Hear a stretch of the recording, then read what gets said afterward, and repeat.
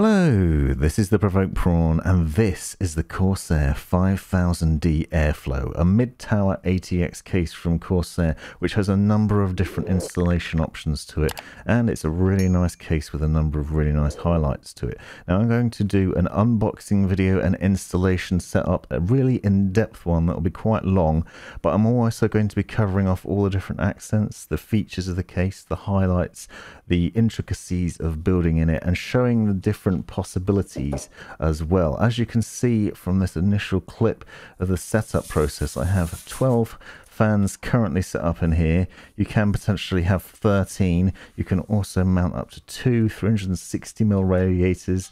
There's liquid cooling options, and there's all sorts of other goodness. There's loads of potential with the 5000D Airflow. It's also a very nice looking case, and with the right setup you can get it running really quiet. It comes with two fans as standard, but there are plenty of options to it.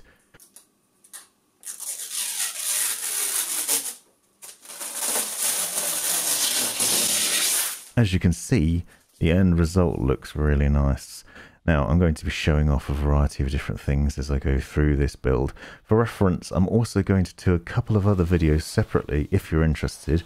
I'm going to do a shorter video where I just cover the pros and cons of this case if you don't want to watch the entirety of this one.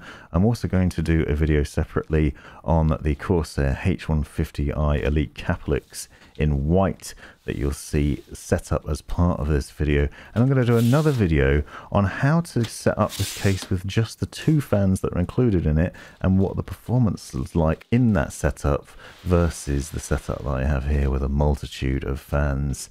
I'm going to also talk to you about the fans that I'm using in the case and how I've set it up and what the options are, because obviously you don't need to follow this exact setup for your build. You might choose to go with less fans or more fans or liquid cooling. There are plenty of different options, and that's one of the highlights of this case. It's a very nice, solidly built piece of kit with a really nice design aesthetic to it. I did a video on the Corsair 4000D Airflow, which was quite similar to this, but a bit more compact, and it didn't have nearly as many options in terms of installation. This one has a lot more features to it and makes it quite similar to my favorite case, which is the Lian Li Dynamic XL I've been using for quite some time, in that you have a variety of options with the different fan mountings, and you'll see included on the rear, for example, you have the ability to side mount some fans there. Another really nice highlight to this case that you'll see as I go through is this door on the back, which basically allows you to shut away all your cables. So if you're not great at cable tidying, then that's ideal. There are other things included in here too. You'll see I've just pulled out this little tray, which I'll show you, that goes on the front, and you can swap that out. You also have removable panels. You'll notice all this sort of home texture design to it basically allows for maximum airflow while still maintaining that aesthetic, because obviously you can install RGB fans in here, as I'm going to, and still get a good look through there. And you get the multitude of fantastic dust filters that Corsair always supplies. So there's one on the front, there's one on the top, and there's one on the underside, so minimize the amount of dust getting pulled into your case, which is fantastic. Held in place with magnets, really easy to install and fantastic in that way as well. Now here you can see it out of the box initially, and you'll note there's just one fan at the front in the middle, and then there's another one at the rear for exhaust. Now Corsair says you can actually set it up like this, and those two fans are designed to ensure maximum airflow in terms of shooting air from the front straight over your graphics card or CPU, and then out of the rear for exhaust. And I'll be interested to see what that stacks up like versus the logical thing, which is filling the case with as many fans as possible. It's designed to take loads of fans. If you want great airflow, surely you want more fans. That's why you bought an airflow case. So that's the logic I'm applying with this build, but I am going to do a separate test with benchmarks to see how the different options stack up. Now, as I said, the front panel comes off. If you watch my 4000D video, you notice a lot of similarities with this case design. It's very similar, and that's not a bad thing, because the design of that case was pretty good in a number of ways, and there were a few cons to it, and there still are to the 5000D, but different ones. So there's been some improvements with the 5000D over the 4000D Airflow, and I'm going to cover those and talk about what they are. But also there's still some niggles, but they're very small ones, and generally speaking, it's actually been very nice to build in, and the end result is a really nice looking machine. I'm sure you'll agree by the end of it. Here you can see the close-up accents. There's a nice bit in the back here that you'll see that basically works as a cable hiding panel. So if you're not installing fans on that rear side bit, you can leave that in place and that hides away most of your cables.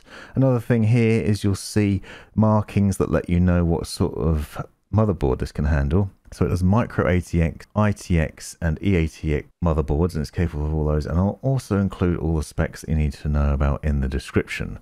On the rear, you also have the ability to install 4 SSD drives and 2 standard platter hard drives as well. So you have 3 SSD trays there that you can see that are removable, and I'm going to show you a bit more detail about those in a minute, because you can remove them and install them elsewhere, which is interesting.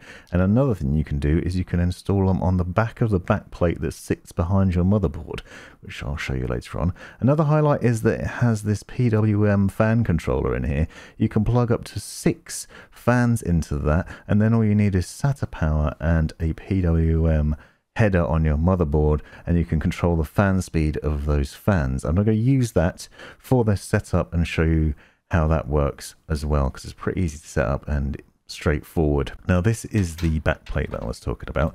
You can take that off, and I have done for mounting, because obviously you need to put the back plate on your motherboard to mount the cooler, but here you can see a close-up of it, and you'll note that it says HDD and also SSD. So the proposal is that if you want to mount your drives in a space other than the standard ones, you can put them on here. So you can include an SSD on the back of this, for example, and that's how they claim you could fit up to 4. Otherwise, you see you have the 3 trays at the rear here, so if you have a multitude of storage drives that you want to use, then you can do that. I'm only going to be using 1 in this build, and I'm not using any hard disk drives, and for good reason, but I will show you why later on.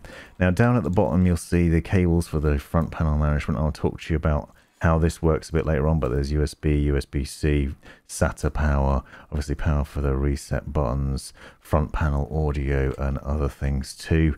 I'd recommend referencing your motherboard manual for where to install these, but I am going to show you how to set up some of them a bit later on and talk about the interesting highlights of them, because there's actually a very nice addition to this case in the form of a very small accessory that's included in the box, which makes life a bit easier depending on how you set your case up as well. So already you can see a number of really nice highlights to the design, and it carries on impressing as you go through as well.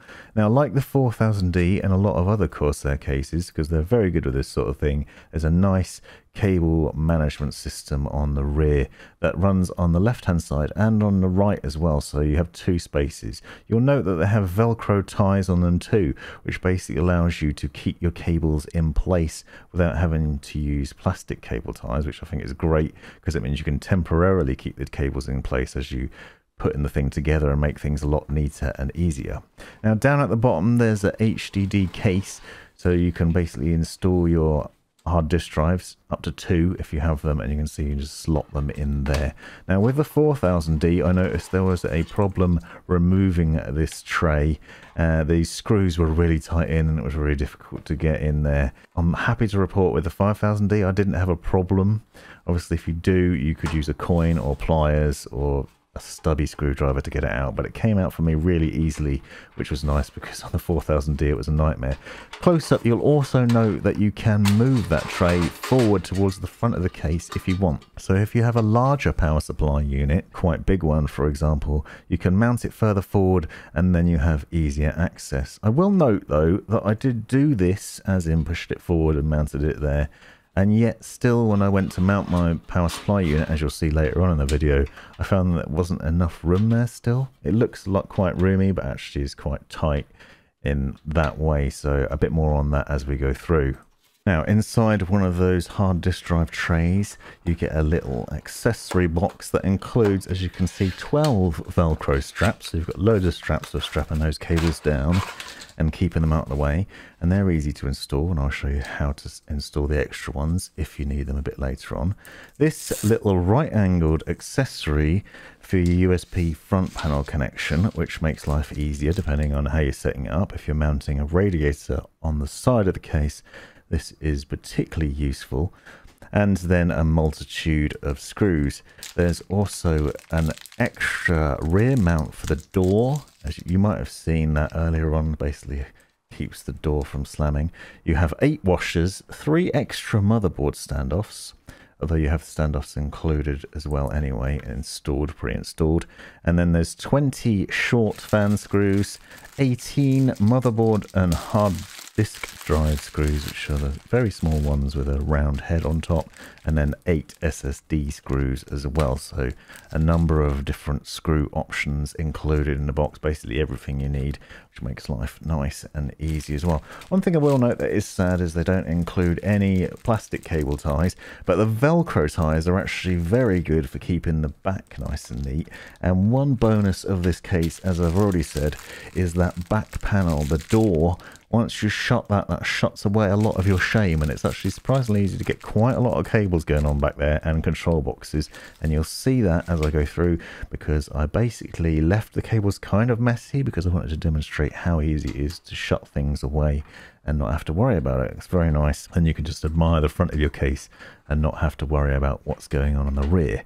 Now, for installing the side fans, you need to take this panel off and you access that from the back. There are a number of screws to it which are on the left hand side, and then they're hidden underneath the Velcro ties on the cable management system, so you need to remove those straps in order to access those screws. This wasn't initially obvious or immediately obvious to me, and so it took a minute to work out. But it's also a bit of a pain because it means you have to remove those straps and then you have to put them back in again, which can be a bit of a fiddle. So hopefully this will make that a bit easier for you if you're planning on doing it. But basically it's nice to be able to remove that tray. You can take the tray out, then you can align your fans as I'm going to install them, and then put it back in place. And you can see that there, nice bit of tray, and there's obviously 2 of these because you have one for the front as well. And then there's the cable shield. Now for this installation I'm going to be taking that off as well, because I'm going to be installing 3 fans on the side. You could leave that in place, and then you could just have the cables nicely hidden behind it. If you're not going to use the side panel for those fans, you could just leave that there, and you don't have to use that side panel. You don't have to put fans on the side at all. It's a personal choice about how you do it, and that shows you the different options available. Now, as I said, you have the option to mount 2 360mm radiators in here. You think there would be 3, but you can't mount 2 with the front and the side at the same time. You can only do the front and the top, or the side and the top. You can't do all 3. Now, for the case itself, I'm going to be using Corsair's ML120 Pro RGB fans for the front and side fans. And I'm going to show you the setup process for that now. I've done videos on these fans separately before. If you want to make the most of your RGB, you might be better off looking at Corsair's QL120 fans, which are really nice. And I've done videos on those before, as well as the setup process. Now, if you get a triple pack of ML120 RGB Pros, you get an RGB hub and an LED core, and I'm going to show you how to set that up as well. And then obviously the fans, screws to install the fans, and cables to connect it, because you need to connect the LED hub to your motherboard via USB connection to then control the fans lighting from Corsair's IQ software. But here you can see the ML120 RGB Pros. They're very nice fans. Decent airflow. Corsair's well known for the ML120 fans and then delivering a good high quality amount of airflow, and that's why we're going for those ones in this. Corsair was kind enough to send these over. The QL120s aren't as good for airflow, but if you want an aesthetic, they are probably preferable, because even if you mount them backwards for intake purposes, you don't see as much of that sort of back end of the fan that you will see on the side and front of my case internally. Now, when you're setting up the fans, you need to make sure that you're setting them up so that the cables go to the rear and are pointed in the right direction. I actually made a mistake on the front panel version of this, which I'll show you in a minute, and had them initially the wrong way around. But with this one, you can see that I've basically run them into the back. Quite easy to do with this rear one, because they're just tucked away nicely anyway. And then you've just got a bit of a fiddle to try and get it back in place with the screws, because I had to move the cables out of the way, sort of hold it in place to be able to then screw it down on both sides. But that setup process is generally pretty straightforward. Now I'm going to be using the PWM controller that's included in the box for the power of these fans, and then the RGB lighting node and the LED core to do the RGB lighting side of things. But you can see the installation set up here with those mounted on the side, and you'll see what I was talking about. You obviously have the crisscross of the rear of them, but these are set to intake, so you can see where the front is, that's where the air's getting pulled from. So I'm pulling air from the back of the case inside of it, and then I'm going to exhaust through the top. Now your SSD trays, as I said, you can take them off from the rear and you can mount them on the front, which is pretty interesting. So that's an option, and it's actually worth considering in the way I'm going to be doing it, because I'm going to be installing multiple controllers at the back, and so I want those SSD trays out of the way. You could just take them out if you're not using them, if you're using NVMe SSDs, or if you're just using standard platter hard drives, or a mixture of those two. You don't need to keep those trays in there, you can just take them out. Now the front panel, that comes out just as easily as the back one. Actually, probably a bit easier because it's just held in place with thumb screws, and then it's just a case of removing that standard air guide fan. I kept it in place initially so I could then work out where the other fans were going to go and screw them in easily. And this is the point that I was making about making sure you install the fans the right way, because I initially got the cables the wrong way around. The clips on the right hand side that you can see here, those are the ones that are going to slot into the back, and so you want the cables to be pointing out that side so that you can then put them into the back of the case and keep the mess to a minimum. And there is a quirk to this installation with this front panel, which I'll show you, which results from the rear panel. So you can see the setup now. I've got the fans installed the proper way with the cables pointing in the direction I want them to. Obviously you then need to manage 2 cables for each fan, but the setup is basically I'm intaking air from the front and the side now. So I've got 6 fans pulling in air from the front and side into the case, keeping things nice and cool, putting the airflow in there. I'm making the most of a maximum amount of airflow here as I can, while also using the controller that's included to keep things nice and straightforward. Once that's done, you can then just slip this back in place, get those 2 notches in on the side, and then screw those thumb screws in to hold it in place. Fairly straightforward. What you will note now is I then need to get the cables for those 3 front fans to run into the rear. And what I found and what I came across immediately is there's an issue because there's no holes for those fan cables, at least when you've got the 3 on the side installed. And so it's a bit tricky because it's not obvious immediately how you're going to do it. Obviously you can't run them across the front of the ones that are installed on the back, because that would be messy. So what I ended up doing was I installed it so the bottom cables for the bottom fan went out underneath the bottom down here near where the hard disk drive tray is, and sort of slipped underneath the bottom of the rear fan, and then I went for the top and middle and tried to go over the top. Now one thing I thought was you could hook them through the loops where the rear panel door goes in, and it is actually possible to do because there's enough room so the cables don't get squashed. So just for demonstration purposes, it doesn't take up too much space and it is possible. But the problem here is obviously where are the cables going to go when they go across that fan area. They might end up getting in the way and getting caught in the fans themselves, which could obviously lead to a problem. So I ended up fiddling around and running them over the top and actually managed to get it quite neat. Now once they're through to the back, the RGB connections on those fans needs to go into the RGB hub, and then on the top of that, on the right hand side, you then connect that into the LED core, which I'll show you a bit later on. Now if you want a sequence where the RGB lighting goes through one fan, then into the next one, and into the next one, and the next one, and goes up and down your case, basically you need to make sure you plug these in the right order. So it's various basically going through from the front, bottom, there's number 1, and then the middle 2, top 3, and then rear, top 4, and then basically following that sequence and end up with having all 6 of them plugged in, and you can see the final result here with that. Now as I said, the power I'm going to use the PWM controller for, and again use that same logic. So apply and plug in the power cables from each of those fans in the same order into the PWM controller, which is clearly marked.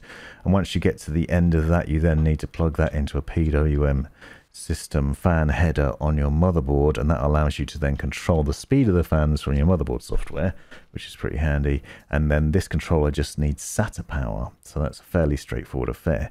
Now you can run that cable through to the front, and I'm just plugging it into my system fan header, but make sure you check your motherboard manual to work out which one's the best for you.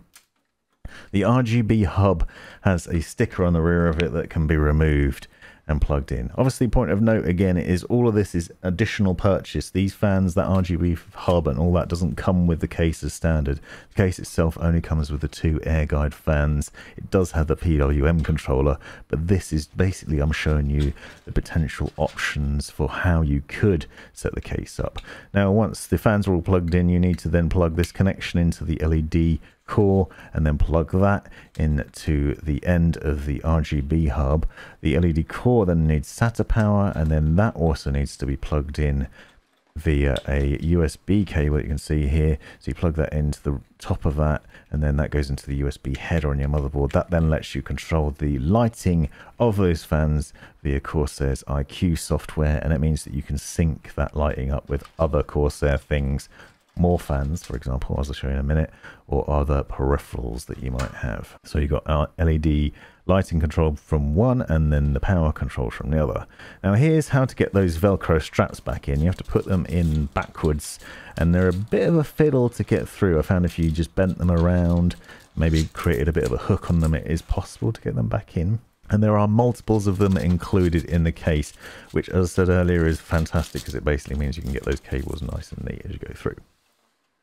Now, another option for controlling the fans, if you don't want to use the PWM controller, is another separate purchase in the Commander Pro. This is a brilliant fan controller which allows you to plug in up to 6 fans, 2 LED connections, 2 USB ports, and 4 temperature sensors. And this is great. I've done videos on this in the past. It's a fantastic bit of kit. It is an extra purchase, but it makes life a lot simpler because you can see that you have that LED connection, so you don't need the lighting node core. You can plug your RGB fan hubs directly into this, and you can plug your fans into that for the fan speed instead of the PWM controller. Another point of note is that Corsair told me that you can use the PWM controller, take the PWM's output and put that into one of the connections on the Commander Pro if you're using that, which means that you can put in more fans into this case. Because as I said, as standard you can have 10. If you do a push-pull setup with your radiator, which I'm going to do, you could have 13 potentially, so you have 13 fans maximum in here. So here is the Corsair IQ H150i Elite Capellix in white, and I've done a video on the black version of that separately, but I'm going to do a video on this white one separately as well. But I'm going to show you the basic steps for setup on this now, and then in the other video I'll do benchmarks and things like that, so you can get an idea of how it performs. One of the things that I'm going to show in this video is how to do push-pull setup on it, because I think some people might want to do that. You might want to take advantage of the design of this case in order to do it. Inside this box is Corsair's ML120 fans, but there are different versions for the ML120 RGB Pros, which is worth bearing in mind because it's best to use the same fans for your push-pull setup, and if you can help it, the same fans throughout the case. So in my instance, I'm going to be using, I happen to have 2 lots of these ML120 fans from the Elite Capellix setup because I had the previous version, so it's not a problem for me. But I'd recommend using ML120 RGB Pros for the entire thing. Get 6 of them if you can. Here you'll see the Commander core, which is included with the Elite Capellix cooler, and that is basically a variant of the Commander Pro, and that again makes life set up really easy. I'm going to talk to you about that as I go through. This cooler also works with both Intel and AMD setups, and it has a removable faceplate that you can swap out with another one and customize the design. You can even 3D print your own if you're that cool. The cooler itself is also very nice, and it comes with pre-installed thermal paste, so the setup of this thing's really simple, and it's a very nice looking bit of kit actually. The white one looks a lot better than the black one, and there are some other minor changes that they've made to this cooler which makes it a lot easier to install, and it's really nice. Now as standard it comes with white fans, obviously it's a white AIO, so it comes with white fans and that has a very nice aesthetic to it. But as you've seen already, I've been using black fans for the rest of the case, so I'm going for a kind of a white and black theme, and so I'm going to mount those white fans on the top where they won't be as visible.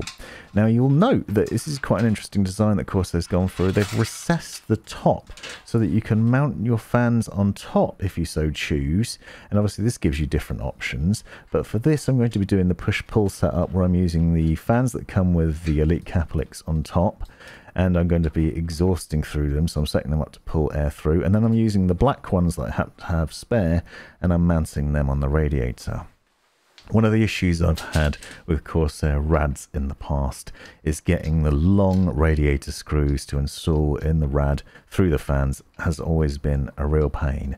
On this one, on the new white one, it is actually a joy. I didn't have any trouble on either side installing the long screws in. They screwed in perfectly first time without any hassle, which I can't tell you how fantastic that was because I was dreading setting this up, but it was really good, dead easy to do. So I installed the fans. The black fans on that one, obviously making sure they're going to go to the rear. I know which way around I'm going to put my rad in, so it's worth working that out before you start. Now I've put the other fans on top and I'm just putting the screws in place. You see the longer ones. And it's also worth noting they send enough to do this. So they actually send enough screws in the package for you to do a push-pull setup, even though you don't have enough fans included in the box because you only have 3.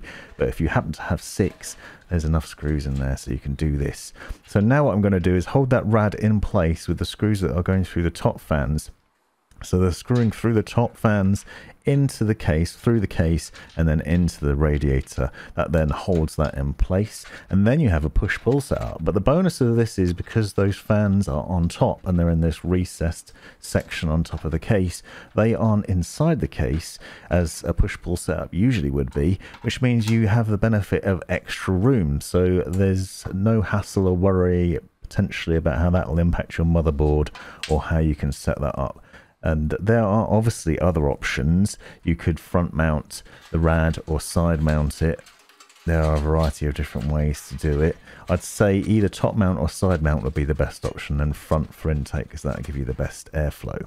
Now here's the Commander Core, which as you can see is very similar to the Commander Pro. Now the Commander Core is better in my mind, apart from the fact that it doesn't have the USB connection on it. But what it does do is it allows you to plug in both the fan power and the RGB lighting for each of those fans straight into that. You don't need to worry about an extra RGB hub for them. So I'm going to install all 6 of those fans into that Commander Core, making sure they're going in the right sequence that would match up with the front ones that I was running through, but also just generally making sure both cables for the power and the RGB go into the relevant slots. So for one fan it was obviously RGB 1 fan 1, the next fan's RGB 2 fan 2, so you've got the power and that matched up along there. Another thing that you'll note is that randomly wanted to test this out is that you can put the dust cover on top of the fans and then the standard cover on top of that. No problems at all there. The fans don't interfere with it and it is plausible to do. People will argue and say you shouldn't put a dust cover on top of something that's exhausting because why would you? Dust is not going to come from inside your machine. But I still like to do it because when my machine's not on, you might get dust falling from the sky into there. Anyway. Then you've got the Commander Core all set up with all the fans plugged in. You then need to connect the pump head, and the pump head connects via this simple connection. You can see the little marking. That's another highlight and change that they've done, which makes it easier. It lets you know which way round you need to install that. Dead simple. That control box then needs SATA power and a USB connection, and then it will work as standard. Now here's that mount that you saw earlier on. You can essentially, you have 2 different mounts that you can put on the front, which basically accounts for the options of what you've done, whether you've installed radiators or fans, whether you want to hide things back there or whether you want to show it off and maybe get a bit more space. I've gone for this lower one. If you had a front mounted or side mounted radiator, that obviously gives you a bit of extra room as well, so it's preferable.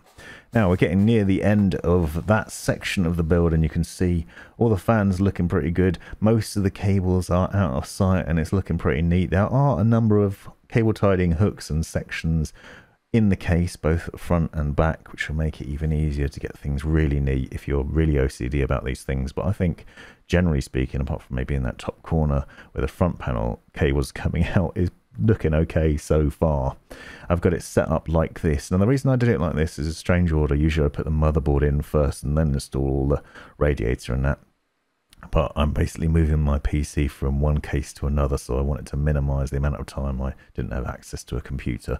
So that's why. But this actually backfired on me, and I'll talk to you about that in a second. Front panel USB connections. Quickly, you'll see you have two front panel USBs with the yellow accent on them and a USB-C, and then obviously HD audio, reset button and power button. For me, it's a bit of a shame because I'm actually missing out on some USB connections because I've got two front panel USB headers on my motherboard, so I'm actually losing some versus the Dynamic XL, but otherwise it's a very nice setup and pretty straightforward. You'll note that that rear door, that rear panel there, has a nice bit of mesh on it and a dust filter. So there's plenty of goodness going on here. Now for the installation of Corsair's RM850X, which is my power supply unit. I've done a video on this separately if you're interested and want to find out more about it. It's a 850 watt power supply. Not too huge and a pretty good amount of power for what I'm going to be installing in here. I'm going to include the specs for the PC in the description if you want to check that out. It's a Intel Core i9-10900K, 64 gigabytes of DDR4 RAM, and an MSI RTX 3080 Supreme graphics card, SSD drive, and 3 NVMe drives, and obviously the cooler and other things. All of that stuff basically means this amount of power is worthwhile having. But what you will notice there is that I had problems installing this PSU with the hard drive cage in there still. And I've also gone for the option of not putting the power supply unit cables in before I installed it. It might actually be more sensible to do that. It makes it a lot less sort of faffy once you get in there. But I think you'll probably find that it's quite tricky to get in. Now, if you have hard disk drive, I think they might be a bit difficult to install, if I'm honest, with this amount of space, unless you have very small hands. That's probably one problem we might have with this case. You can see there isn't much room there. Where the hard disk drive tray was initially mounted is basically where the front connections would be touching now as I put them in here, so it would be impossible with it as it sets as standard.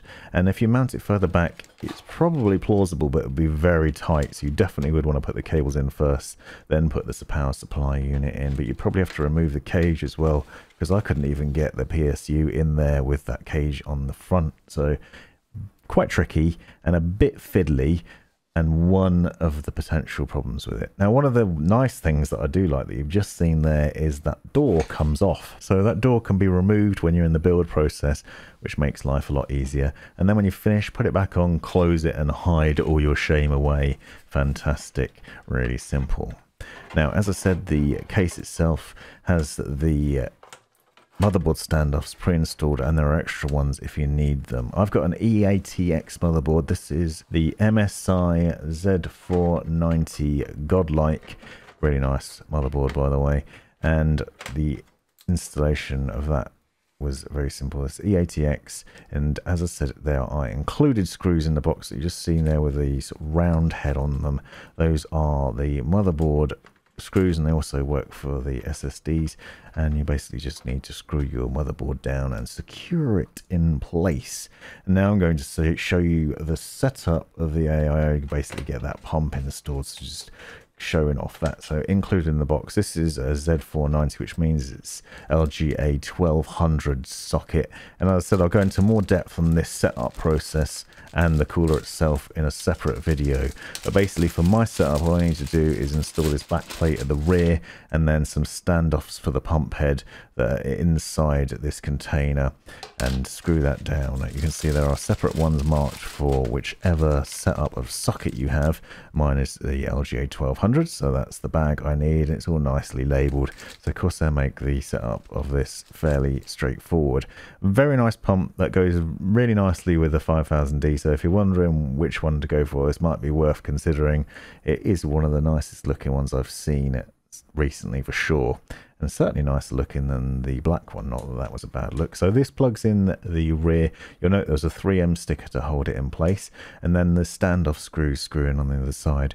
I'd recommend, if you're doing this, to hold the back plate in place while you screw one of those screws in, because it makes life a lot easier. Once you've done that, then it's just 4 screws in either corner around the CPU, and then you just put in the pump head down on top and screwing that down in place. Nice, easy, straightforward setup process. As you can see, things are coming together fairly nicely so far. We haven't had much in the way of hassles. Now, the pump head itself has thermal paste pre-installed, and you can see the way I've set it up, it looks like it's going to be a problem because the front of it, the pump is upside down, or at least the plate on the front is. But the good news is, because it's removable, you can actually take it off and turn it round, so you can get it set up the way you want it. Now, there are a number of different ways to set up your pump, and I'm probably going to get people to tell me that this is wrong, but it works well, and I've done a good test on it, and it runs quietly. And the good thing about this AIO is that it runs with a 0 RPM mode, where you can basically set it so the fans don't come on unless they're required to, which means it's insanely quiet. Really good design. Now, another thing that I mentioned earlier, and I'm showing off here, is that you can remove that front plate and you can change it for another one that's included in the package, and you end up with a different look to it. I actually prefer the extra one, the secondary one. It looks a bit nicer, a bit cleaner, and has a really cool design to it. Now, this is with an Intel bracket as standard. It will fit with AMD, but you need to do some other changes to get things to fit nicely. But the installation is really simple with these pumps. Basically, just put it down in place and then screw it down ever so gently. Don't over tighten it with the thumb screws, and make sure that that's held in place nicely, but not so over tightened they might destroy things. Now, you'll note there's cables coming out at the bottom of the pump. You've got to work out where those are going to run to keep things neat. One cable goes to either the CPU pump, either the CPU fan header on your motherboard, or the pump header on your motherboard. I'm going to use the pump one, and then you'll note the other cable goes round to the rear. So you can see I've got pump fan 1 up the top here. I'm going to install that and basically connect this little connector here. It's a 3-pin connector that connects to a 4-pin header on the motherboard, and it's the same for the CPU fan, but don't worry, it will work perfectly well here without issue. Check your motherboard manual for the recommendations on wear now. Now, here we come a cropper, and this is my fault potentially, but an interesting note if you're doing a setup similar to mine. I'm running 2 PSU cables to the top to power the motherboard for my CPU, and those need to go in through the top, which is not necessarily an issue, or at least it seems like it's not going to be. You've got a nice bit of channeling running along the side there, so you can hide that, and then you just run them out the top. However, this is where I had a problem. Because I'd already mounted the radiator, I found there wasn't enough room between the gap that the radiator was leaving and the motherboard and the pump and the radiator itself, which essentially meant that I couldn't fit the power cables through. And you can see I actually cut that footage down, but there was about 5 minutes of me desperately trying to get that through there before I gave up and realized I was going to have to remove the rad again. So I had to take the rad off, which in fairness isn't that hard. I just had to remove the screws from the top fans and then put it into place, plug in those 2 cables, and then you can just put it back again. So I'd recommend probably installing your motherboard first and the power cables first, and then doing the rad next. However, there was another issue when I went to put it back, is that I found that the fit between the radiator and the fans installed on it and those power cables is now very tight. It is pushing against the top of those power cables. Unfortunately, I haven't got a clip of it, but it's very tight fit and quite awkward. This is obviously going to depend on your power cables and also on your motherboard setup, but it's worth bearing in mind. Now, the front panel connections also need setting up, obviously, and then all the SATA power. You can see I've got SATA power for the RGB hub, the LED lighting node core, and the commander core. They all need SATA power. The front panel connections run through. This is the USB-C connection for the front panel, and that plugs in there. And then you have the other USB connection, which can be a bit fiddly, and because it's quite tight, it fits in one of these connections. I've got 2. You probably will have one. Most people have one unless you've got a very fancy motherboard. And you'll see that there's quite a lot of bend to it. But then Corsair's included this accessory, which normally you'd have to buy separately, which is a 90-degree angle adapter, which allows you to plug in the cable at a different angle. This will be very useful to you if you've decided to side mount your radiator on the side, because you won't have enough space around there for that cable to plug in. And I found this with other PC builds I did with the Lian Li. I had trouble with it, and this is a really nice addition that you wouldn't normally get for free. Now then, it's a case of running the USB cables from the various devices at the rear, Commander Core, Commander Pro if you're using it, the RGB fan hub. Those things need to be plugged in with a USB connection. That goes to the USB header on the bottom of your motherboard usually. Check the manual again to make sure you know where that's being installed. Now I'm going to show you the installation of SSD. I've only got one standard SSD drive in my setup, and it's perfect to be able to show you the potentials for it. This is a 1TB H160 Pro Evo drive from Samsung. Nice drive for sure, and useful for demonstrating this setup. So as I said earlier, you can install these drives on the front if you so wish. You can see around the back I've got a lot of control boxes installed now, so there's not much room left, so installing it on the front is actually a potentially good option. However, when I went to plug in the SATA power connection and the connection to plug into my motherboard, I found that I couldn't actually mount this because the PCIe power for the bottom of my motherboard that plugs in there as necessary alongside the USB cables means there's not actually enough room. It's impossible to mount it there. However, you can mount it on the left hand side. Now this might not be an issue for you depending on the motherboard power connections that you have. However, for me it definitely was, and that was a real annoyance, I'll be honest. However, I could mount it on the left, but if I had two drives that I wanted to mount, I'd have to find somewhere else to do it. Now there are obviously the three mounting points at the back, and that back plate that I showed you earlier that would fit behind the motherboard, behind the CPU. So there are other places. However, it does limit your options, which is a shame. And also with the problems I had with the hard disk drive section, there's an issue there as well. So I feel like there's problems going on with the storage potential here. However, if you have NVMe storage, you might not have an issue at all. If you're not bothering with SSDs or hard disk drives, then it's not a problem. Now we're going on to install the RTX 3080 from MSI. I'm going to do a video separately on this. I'm also going to do a video separately to show you the difference if you vertically mount in this case, because I did a video previously on vertically mounting in the 4000D airflow, and the difference here is now this case is bigger, it has a lot more fans on it, also has fans pulling air in from the front. So I think the test will be interesting. So I've benchmarked with this setup, and I'm going to benchmark again with it vertically mounted and show you how to do that. So if you want to do vertical mounting with your GPU, be sure to hit that subscribe button and come back to check out the other video that will give you the information you need on how to do it and whether there's any difference in the heat that comes off it. But you can see 3080 has a decent amount of room in there. It's quite a chunky card, this MSI one, but it sits in there fairly well. I have used MSI's little mount to deal with GPU sag, and that's that thing that you can see at the front with a Supreme on it. Now going back to the rear, you can see, as I said, I haven't cable tied to a great deal. I've used the Velcro straps and it kind of looks okay, but I can hide it behind this door. You will note that it's not perfect, so the door doesn't close. Uh-oh, this might be a problem. But no, it's okay actually, because once you have that door sort of slightly closed and you put the rear panel on, it clicks into place, screws down, and there's no bulge and no noticeable problems. So now your shame is hidden away behind a door and there's no dramas at all. And then you have the PC nicely running and looking fantastic at the end of the day.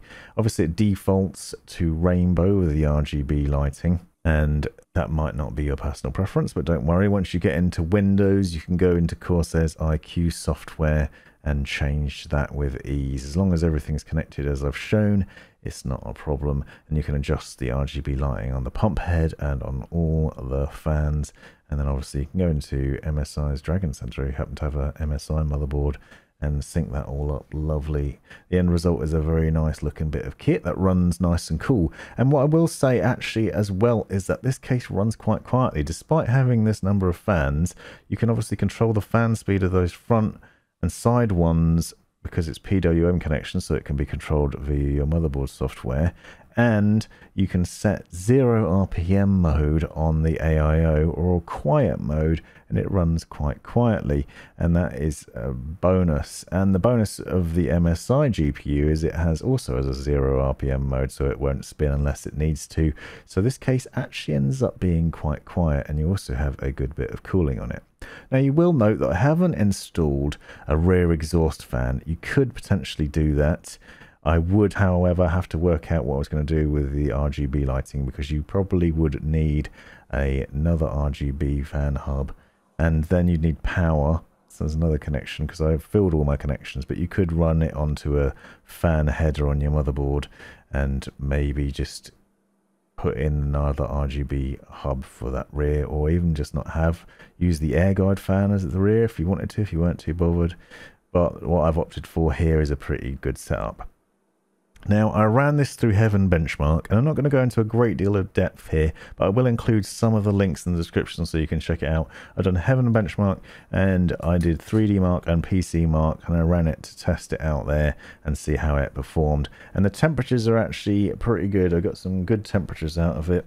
Generally speaking, we were looking at about 60 to 68 degrees for the CPU when running Heaven on maximum settings, and this is on a normal Samsung monitor as well. And then TimeSpy stress test gave me 69 degrees C, TimeSpy Extreme was about the same, and the real test came when I ran it for about half a day using folding at home on maximum both GPU and CPU loads, and things got a bit toasty there where it ran at 70 degrees on the GPU and 80 degrees C on the CPU, so it did get fairly warm. It was also running very loud, so if you do something that requires quite a lot of power and processing, it will use a lot of fan speed and result in it being quite noisy, but that's the same for any case, to be honest. Folding at home does a lot of pressure, but I got some very dirty looks from my wife because she was in the middle of a Teams call with work when it was bellowing out an amount of noise, and I tested with the sound meter from various different angles, and as you can see at the desk it was getting around 50, but then it was topping out at like 70 from the top, so the closer you were the noisier it is, but it did sound very loud. You can probably hear it a little bit in the background as I'm talking now. It won't do it justice, it is quite noisy, but that is fairly not that standard. Most people won't be running folding at home, and for gaming it certainly wasn't that loud. But obviously you can go from 0 RPM all the way up to extreme performance mode where those fans are spinning, giving you the maximum airflow and best performance possible, and the end result was good performance, and I've really enjoyed this setup. Also, the aesthetic on the 360mm H150i Elite Capellix is really nice. That pump head looks fantastic. Those white cables look great too. If you want to see more about this and find out more about the RTX 3080 and that Elite Capellix pump, be sure to check out the links in the description and check out my channel in general, because I'm going to do separate videos on those. And again, as I said, if you're interested in seeing how this case performs with just 2 fans in it, or at least 2 case fans, then obviously the pump as well, then come back for that, because I'm going to do that as well, and I'm interested to see how that stacks up. You're interested to see how it performs with blowing just 1 fan at the front for intake and then 4 exhausts, because I'm going to use 3 on the pump and 1 at the rear, and see how that gets on. This has been the Provoked Prawn. I hope you found this video useful and made it way all the way to the end. I'm aware it's been a very long one, but thanks for watching. This has been the Provoked Prawn. Thanks for taking the time to watch this video. I hope you found it useful, interesting, hilarious, or all of the above. Be sure to check out the description for other information you might find interesting, and subscribe and watch these other videos as well that I think might be useful to you, and have a great life.